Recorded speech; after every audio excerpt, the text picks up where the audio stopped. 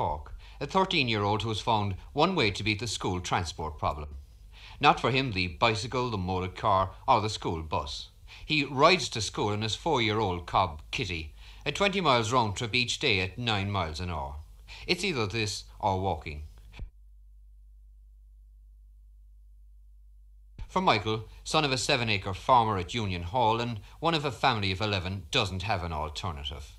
He hasn't got a bike and CIE has refused a bus service to bring boys and girls to Skibbereen schools unless it has a £70 a week guarantee in fares. So off Michael goes, trotting to the tech at 8 each morning and like any farmer's son worth his salt, enjoying it, for he loves horses. But he has his problems. He's got to stable his cob at Skibbereen's fair field before class, and then, while classmates take their lunch break, Michael's got to slip away to make sure Kitty has hers.